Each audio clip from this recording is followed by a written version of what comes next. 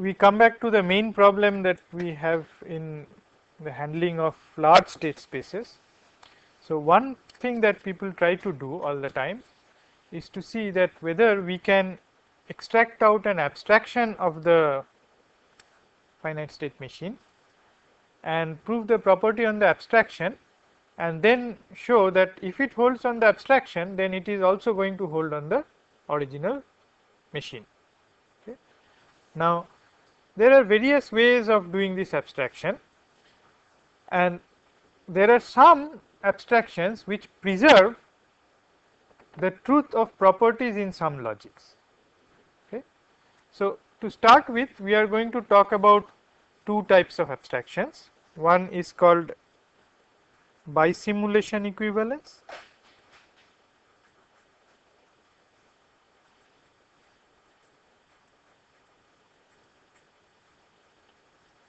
In bisimulation, let us take an example. Suppose I have a state machine which is like this. This is the Kripke structure.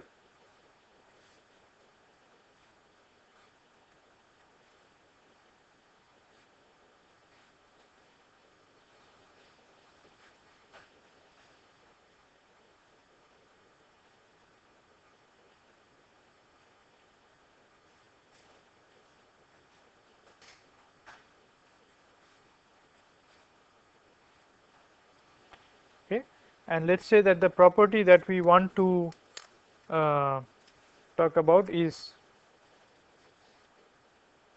P until Q, right. Now, what we want to say here is that, okay, why these are all different states, right. So, let us give them some state encodings. Okay. So, let us say that this is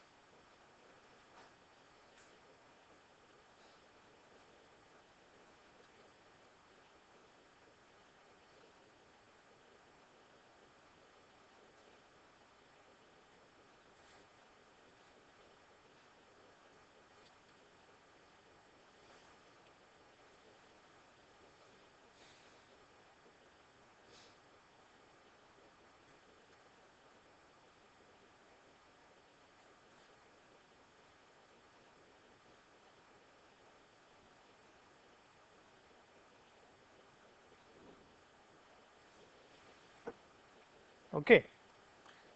Now, we can say that this is equivalent, we will say that this is equivalent to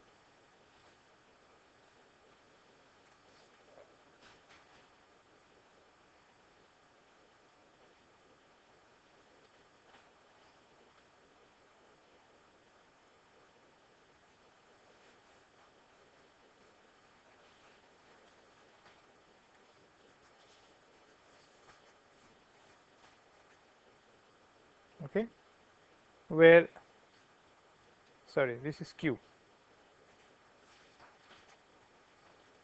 where this the correspondence is that this is equivalent to this one, this corresponds to this one, these two are clubbed into this one, these two clubbed into this one, and this one is this. Okay. Now, why are we saying that these two are equivalent? Because in terms of the propositions P and Q, their future is the same, right. So, for example, from this state I get P in the next state and then Q in all the next states. From this state also I get P in the next state and Q in all the next states. So, if your next states are the same, then your futures are the same, right. So, because their next states are the same, so their futures are the same, right, because both of them are going to the same next state. and then thereafter they are going to have the same thing to do. They are not different in any way. There is no way to distinguish between them. So their propositions are same and their next states are same. Okay. So we merge these two to one state. Okay. Again, these two, after this merging is done, their next state is same. So again these two can be merged, and this is the bisimilar equivalent machine.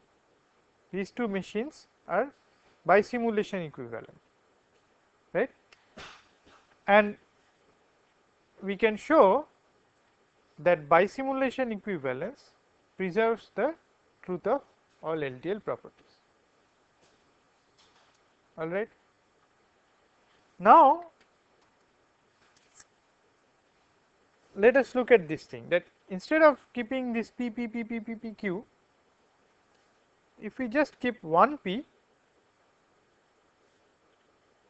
and one Q like this, then this also satisfies P until Q. So what did we do?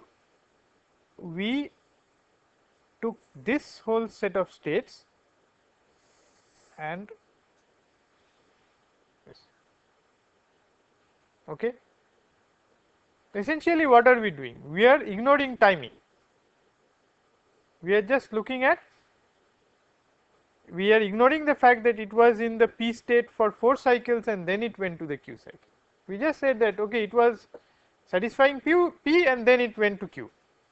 If you ignore timing, or you can say that okay, it can stay in a state for some time, then these two are equivalent if you ignore timing, right? Now when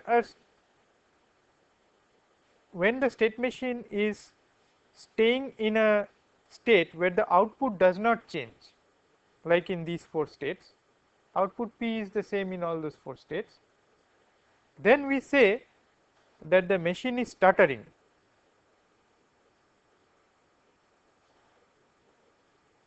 We say that the machine is stuttering. Okay. And then we say that these two machines, this one and this one, they are stuttering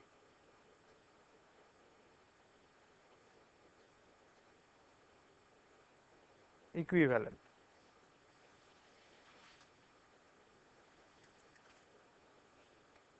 Okay. Now previously when you were studying the state minimization algorithms etc., essentially we were trying to find out bisimilar equivalent states and we were trying to merge them, right? That was what the state minimization tries to do. It takes bisimilar states and merges them. That is the classical state minimization algorithm.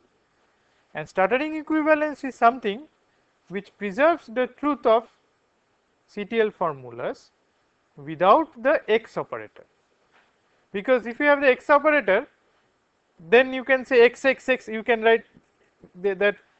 write that in this state, okay, XP is true, here XP is not true. So as soon as you bring X, actually timing enters this scenario, because you are talking about next in a fixed quantum of time. So if you remove the X operator, then CTL is preserved by stuttering equivalence. Now why are we talking about these equivalence relations? Because our goal is to check the property on a minimized or reduced state machine. So now if you tell me, if I tell you that I am going to only check properties on the set of output variables, then you can do a bisimulation minimization, okay, based on the values of these. Now see, you could not minimize, you will not be able to reduce these two into the same state if one of them had say a proposition R and the other had a not proposition not R, okay, and R was also important in your properties, then you would not be able to do this minimization. But if R is something which you do not care about, if R is something on which your property does not have, then you actually ignore R. If you just go by, when you want to prove P until Q, all you care about is P and Q, right. So, in that case you can ignore R here and get this minimization, right. So, given the property that you want to prove, you can choose the set of variables that belong to that property and try to do a bisimulation minimization based on that. You can also try to do, if you are trying to prove CTL properties without the X operator, you can try to do a stuttering equivalent reduction, which is going to reduce the number of states even further, right. Now, these are used by the formal tools, but this is not enough. Now, when you use stuttering or bisimulation equivalence, it is guaranteed by the definition of these equivalences that the truth of your properties will hold on will be preserved. So, in other words, if in the abstraction your property is true, then in your original machine the property is true. If in your abstraction the property is false, then in the original machine also the property is false. This is guaranteed, right, by the definition of these equivalence relations. But even that is not sufficient. So, that is why we go into further abstractions where we will even throw away those variables which may be useful and then try to see how we can prove the property. That brings us to the topic of counter example guided abstraction refinement. So, in a very high level, what we will try to do is we will try to create an approximation of the or an abstraction of the state machine in such a way that if you prove the property on the state machine, on the abstraction, then it is guaranteed that the property will hold on the original machine also, right. How? Our abstraction will be done in such a way that every path that was there in the original state machine will also belong to the abstraction. The abstraction will have a superset of the paths that belong to the original machine, right. So, if the superset of the path satisfies your property, then the original machine which has a subset of these paths will obviously satisfy the property, okay. So, that is what we guarantee by virtue of the abstraction. However, if your abstract state machine gives a counter example, then that counter example may not be a true counter example, because that counter example may not be there in the original machine.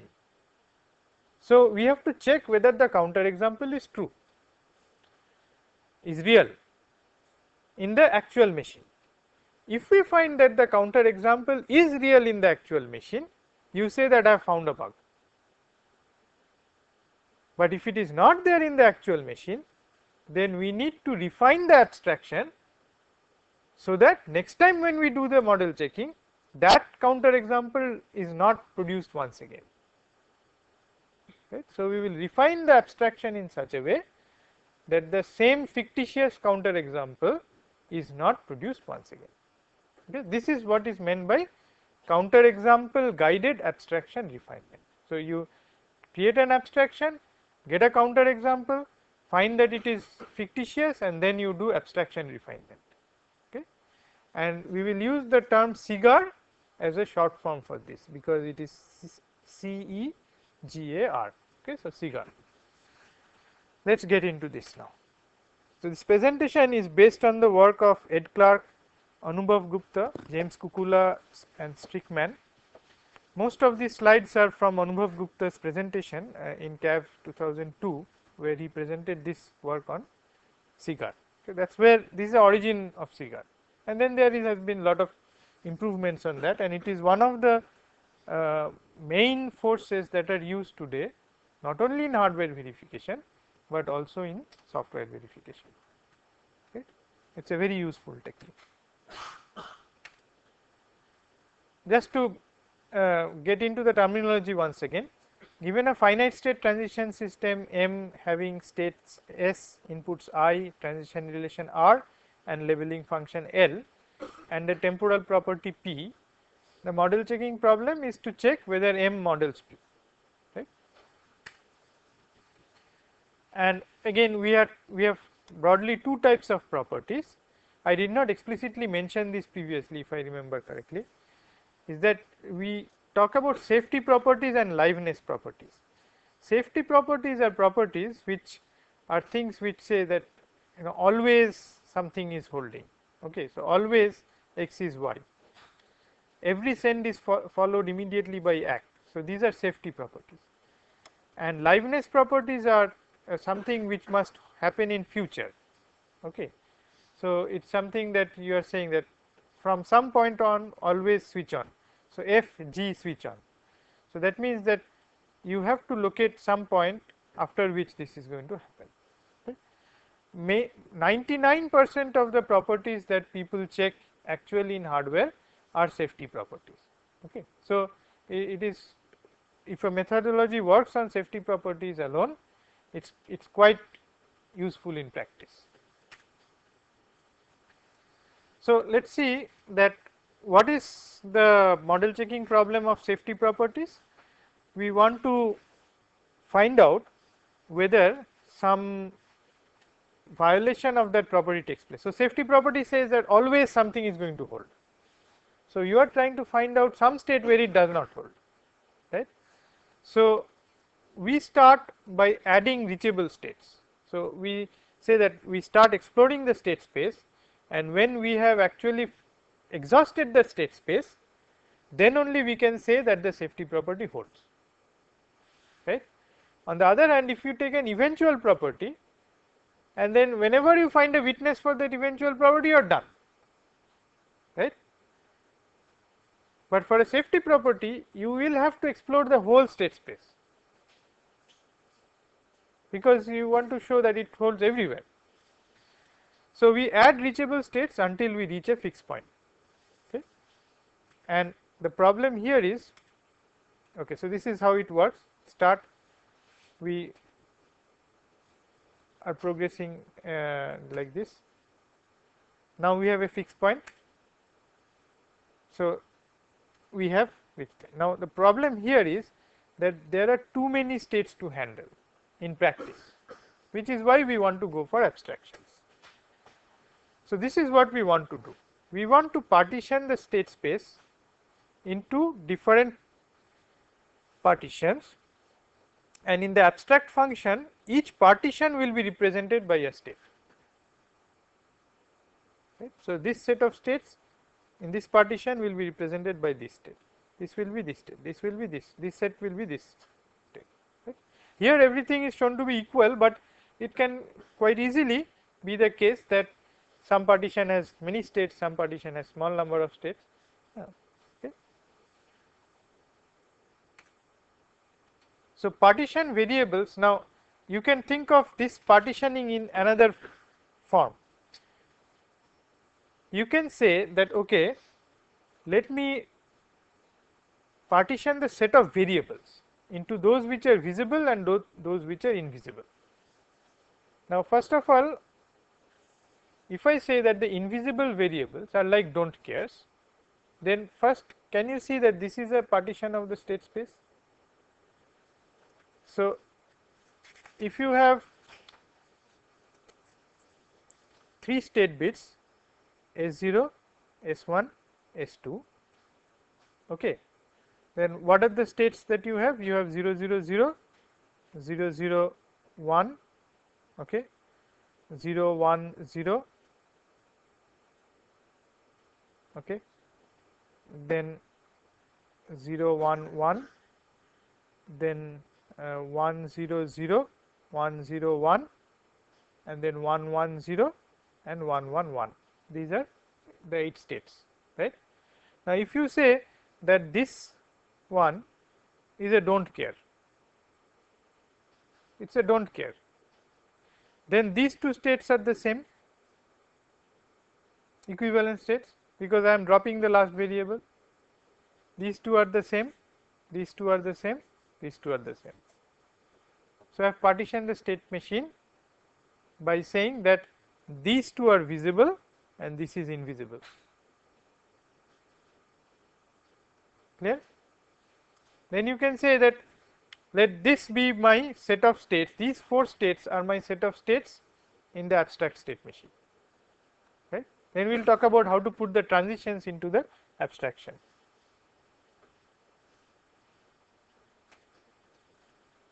The abstract model consists of V variables and the I variables are made inputs, right.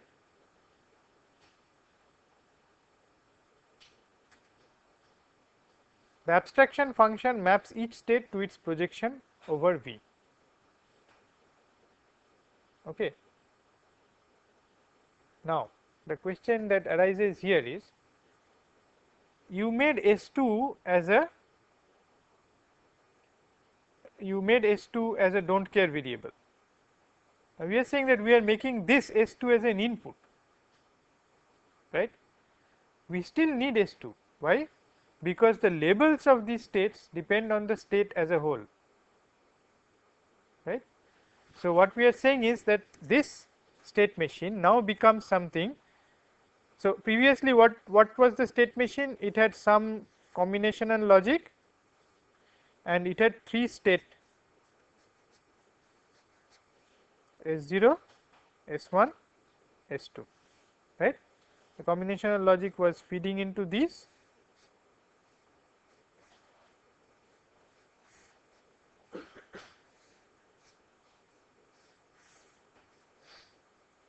right.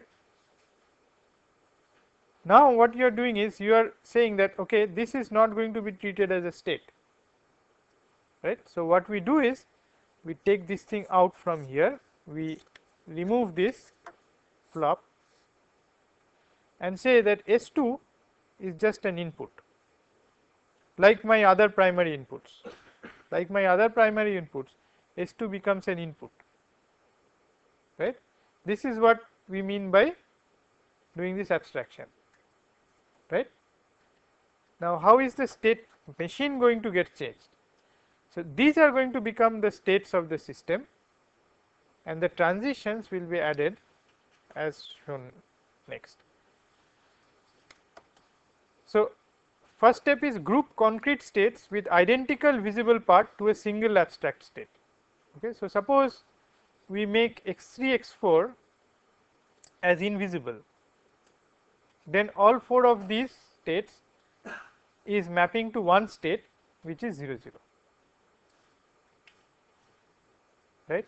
Now, how do we, so here this set of states is becoming this one, this set of states is becoming this one, okay.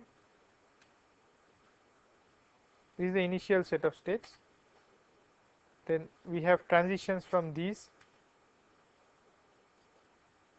Why do we have this self loop? Because there is a arrow here, right. So, this path, for example, remember that the abstraction must preserve all paths of the original state machine, otherwise we will not be able to infer anything at all, right. So, see here again we have the self loop because of these transitions, right. Then we have a transition from here to here, so this transition is there. Then we have a transition from here to here, so this transition is there, right. And there is a self loop here which is here. Then we have this transition, this. There is no transition from this side to this side, so there is no back transition here. Similarly, this is there and this is there. Is it clear how we got this transition?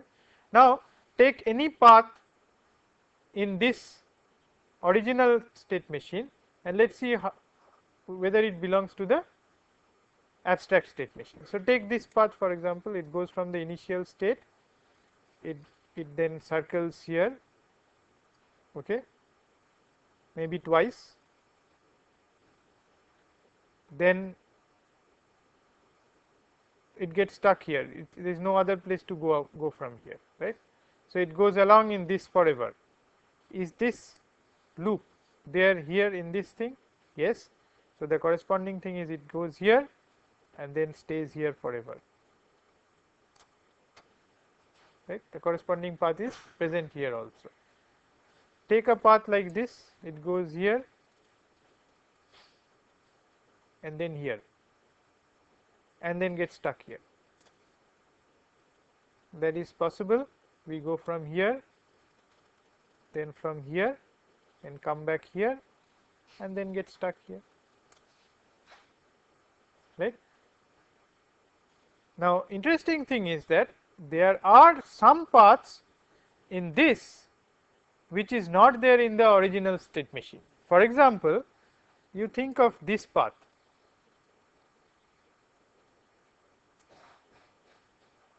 That is not there in the original state machine, but this is going to be shown as a counter example because it reaches the bad states. It reaches the bad states. So this is going to be thrown up as a counter example. And then when you try to go and debug this, you will see that there is actually no path in the original state machine, right? Then we will see that how we want to refine it. How should we refine this abstraction so that that same counter example does not show up once again. Clear so far? Yes. Okay, so it is very simple. So you see, you say that these x3 and x4, they are not part of the state anymore. Oh, how do you select them? Right. So what you do is that initially from your, I will give you a simple example. You start with exactly those set of variables that are necessary for your properties, right? And then what you do is that you say that these are the only variables based on which I will do the abstraction. But there could be other variables which decide which paths are there or not. So if you just look at your variables, the state bits which determine p, q and r and your properties over p, q and r, and if you just do an abstraction based on those variables, you may produce counter examples which are not actually there, right? So then you go back and start adding more variables into your system. Otherwise you see things would be so nice, isn't it? I mean your property typically has 4 or 5 variables, maybe at most 10 variables, not more than that. If you could take a microprocessor and then abstract out the state machine based on only 4 or 5 variables, then you would have a state space of 2 to the power 5, right? And if that abstraction worked always, then it would be great. I mean then we would be always in business, right? And no matter the size of the actual processor. But that does not happen unfortunately, because the paths that are actually there in the state machine is not only determined by these variables, but also several other variables, and that number of variables is typically quite large, right, which makes things difficult. But at the same time it is also a very good thing because it actually throws out all those things which are not relevant, right. So you start by in a very optimistic way by throwing out a lot of things, and then you start growing the size of the transition relation by importing some of the variables that you threw away. The interesting question to answer here is, which variables do you bring back, right? Initial set is fine, you just take the property and find out which variables are related to that, but then finding out which are the other variables which should be brought in from the invisible to the visible set is a completely non-trivial issue, and we are going to see how that happens.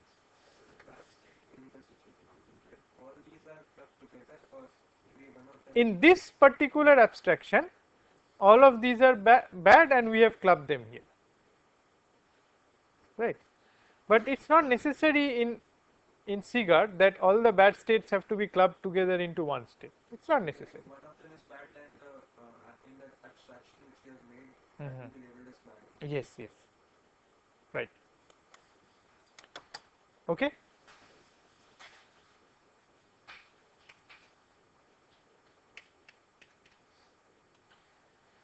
Now, what does this abstraction guarantee? It guarantees this preservation theorem. It's in simple terms, because it says that because your M dash has all the paths that were there in M, right? So therefore, if M dash models P, then M also models P. Right? That's what it says. But the converse does not hold necessarily. That if M dash does not model P, it does not this thing. So the counter example may be spurious. Right? So that's why we want to do the abstraction refinement.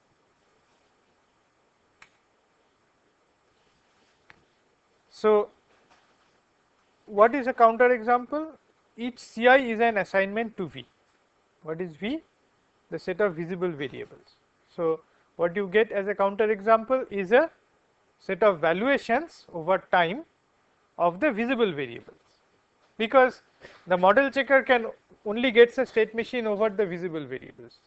Right? The invisible variables are just inputs to it. Right? So it gets a assignment of the visible variables.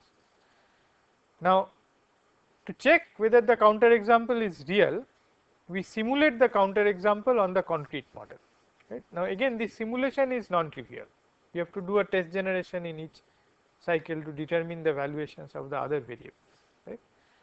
So, anyway, but that is something which we will not go into. There are good ways of doing that, and there is no scalability issues involved in that part right now, to test whether the counter example is real on the concrete model.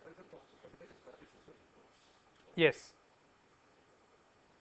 it does, but then you see, you have to check whether you can actually get that sequence of inputs. See, where is it going to differ? If you look here, that we converted S2 into an input. So you said that in one cycle I have S2 as 1, in the next cycle S2 gets 1 again. Now it may so happen that in this actual logic, S2 can never be 1 in the two successive cycles, right? Now in that case, that input is spurious. See, the primary inputs, whatever you give can actually happen in practice. The state bits, whatever they are evaluated here, is actually going to happen in practice. But the output of the input that you give to S2 may be fictitious, may not actually be the output that will come from the state machine, right? So that's what we mean by this. Now this is the steps in checking the counter example. So we have the initial state, we have the unrolled transition relation, okay, and we have the restriction of V to the counter example. Okay. Now you take these clauses and solve for them. This is something like, given the values of the variables that the counter example produces, you want to find out the valuation of the remaining variables and see whether you can find any satisfying this thing. So if you think in terms of BMC, you are unrolling the transition relation, you take the counter example trace that is given by your model checker, okay, take that counter example trace. So that's the valuation of the variables over time that the counter example has given. Take these two together and see whether that is satisfiable. If it is satisfiable, then in your original state machine you have found a instance of that witness, right? And if it is unsatisfiable, then the counter example is spurious. Okay.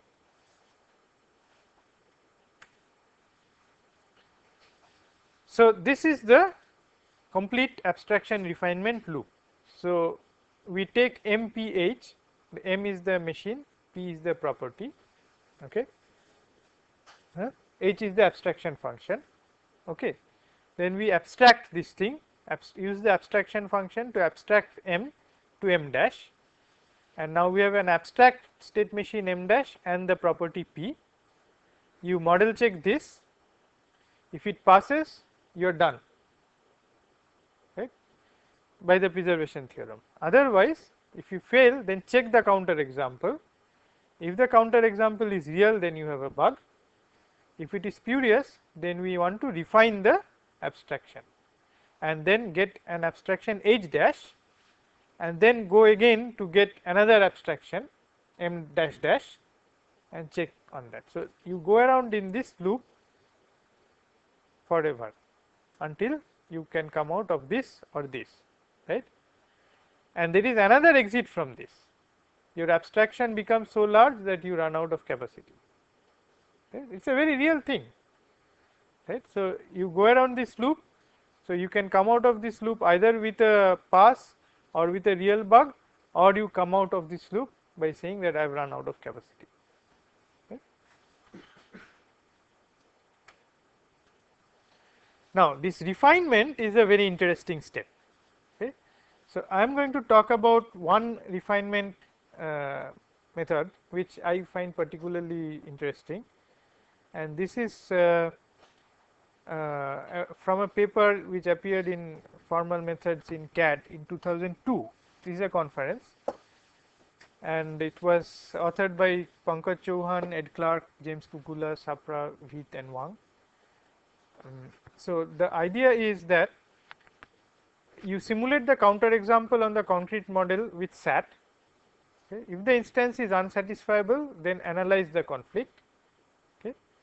Now, that what we want to do is to make visible one of the variables in the clauses that lead to the conflict. Okay. So, you examine the conflict clauses and make one of the variables which participates in that conflict to be visible. Right. Now, which one, how many is going to be determined by the algorithm itself. So, let us go to this example. So, we have this spurious counter example. Why do we have this counter example? Because we are we have this from here to here and from here to here. In the actual state machine, from here to here it is there, this is correct, right.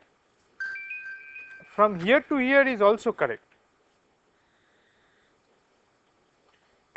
From this to this is also correct. From this to this is not correct. So, you have a transition from this state to this one to this, you also have a transition from this one to this, but this is actually two different sets. So, from here there is no way to go to states on this side, and because we could not decide this, we thought that there was a path to the bad state. Now, what we are going to try to do is to examine this set of states and find out which variable distinguishes between this and these two. Now, see, if you look at the visible variables, all three of them have the same value for the visible variables. That is why they are in this partition, right. If we take in all the invisible variables, if we take all the variables, make them visible, then all three of them are different. Now, we do not want to split this into three different partitions. Why? Because these two can be in the same one. So, we do not want to bring in all the variables. We just want to bring in exactly that number of variables into the visible set, so that this set and this set is distinguished. Okay? That is what we want to do. So, in the counter example, when we want to trace whether the counter example is real, so we start with this, we find that is there a transition from here to here, yes, there is. Then from here to here, yes. Then from here to here, no, right. So we have reached a dead end here. So we will call this a dead end state, because in the we cannot proceed further on the counter example from here. If you tried this path, then from here can we go to any state on this side? No. So this will also be a dead end state for this one, right. Now this is the failure state. This is the state where we cannot proceed any further. The counter example generation stops here. You cannot find out the corresponding counter example in the machine from here on. Now here we showed that exactly the next set of states is the bad state. It could be that that there are several intermediate levels after which the bad states are there. So it's not necessary that you stop just before the bad state. You can stop anywhere, because that's where you have reached the dead end. So we call this the dead end state. Now let us see what we do now. So dead end and bad states are in the same abstract state. What are the dead end states? The dead end states are the ones where you cannot proceed any further. The bad states are one from which you can reach the bad states. Okay. So this is a bad state because you can reach the refuting states from here. Okay. Now the dead end states and bad states are in two different partitions. That's what we want. Right? Currently they are in the same partition. So refine the abstraction function. The set of dead end and bad states should be separated into different abstract states. Right. So this is what we want to do. This state will be a separate state. These two will be a separate state. Right. So this is the refinement. So IS1, and this is the transition relation unrolled from I equal to 0 to f minus 1. Okay, where f is the state where you stopped, okay, and I equal to 1 to a visible SI is equal to Ci. Okay, so this is what we have been able to generate so far. Now, the set of dead end states are defined by this. Why?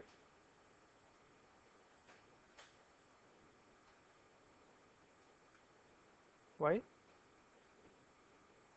Because they are the set of visible values, okay, for which you have been able to unroll this transition relation up to this part, and for each of those visible values it matches with Ci.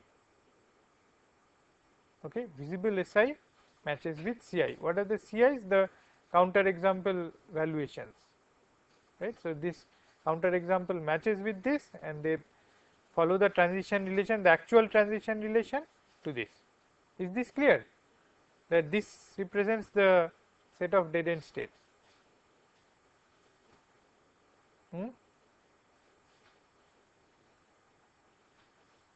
This is the represent the set of bad states.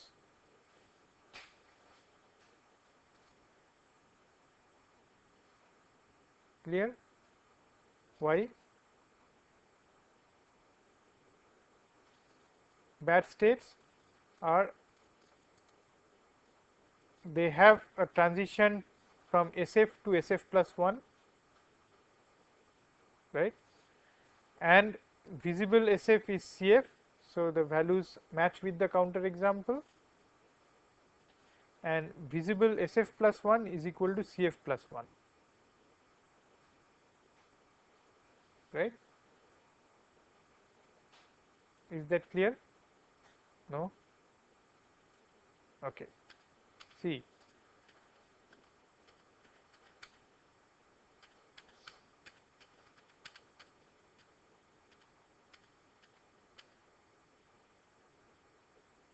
right. what is the bad state? This one is a bad state, right? So this should match with the valuations of Ci. So let us say that this is SF, okay? This is the SF. So the valuation of the variables here in the counter example is called CF, right? So it is that set of states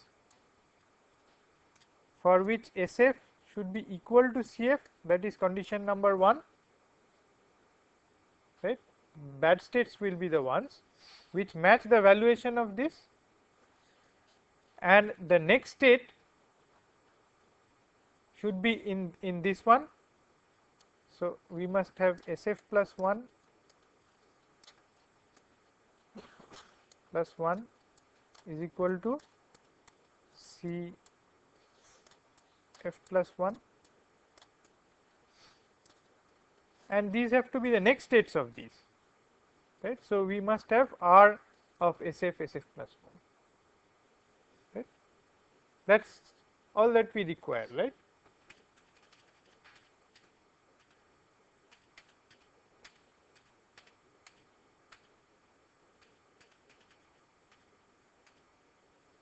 So R SF plus 1, visible SF is equal to CF,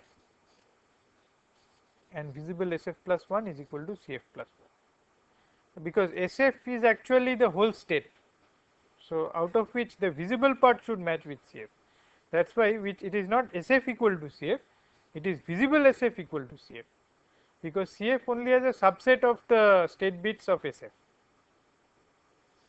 right, and visible SF plus 1 is CF plus 1. This is the definition of the bad states, right, okay, and this is the definition of the dead end states, right. Now what do we want to do?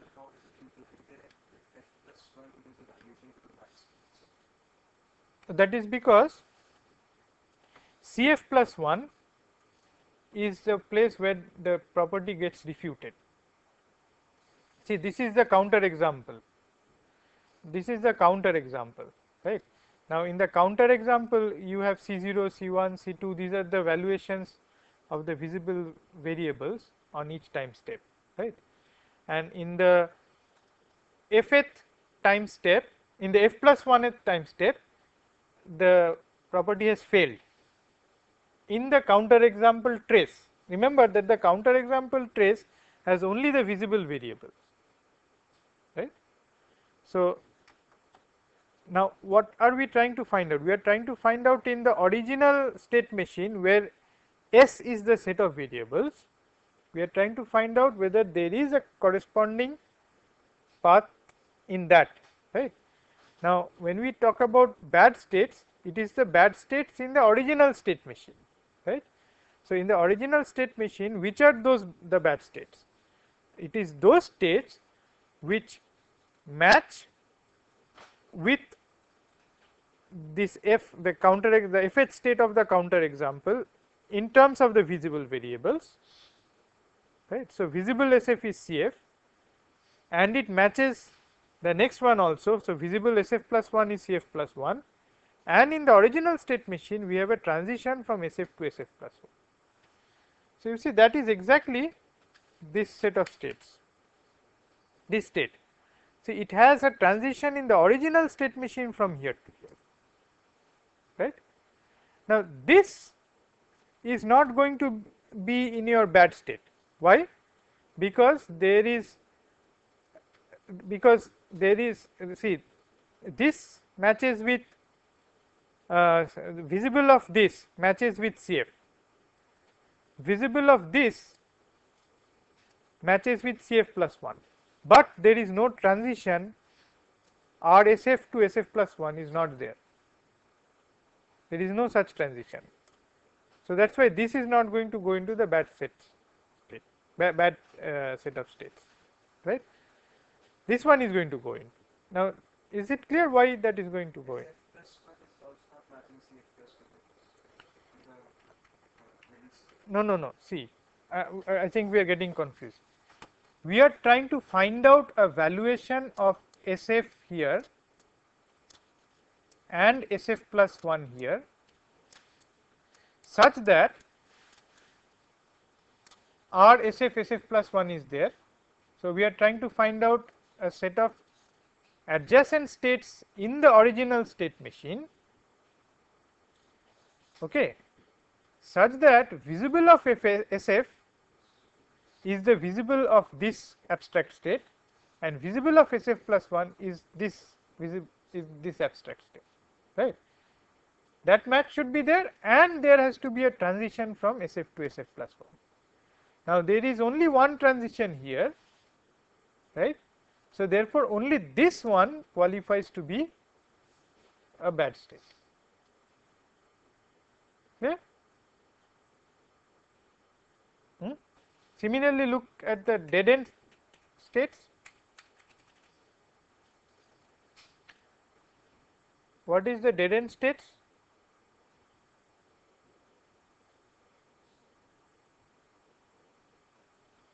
See, initial of S1, because it has to be dead end states will have to be reachable from the beginning, right. Those states which are not reachable we do not care about, it is only the reachable states that we care about. So, a dead end state has to be reachable from the beginning, okay, and for all I equal to 1 to f, f is this world, visible Si should be equal to Ci.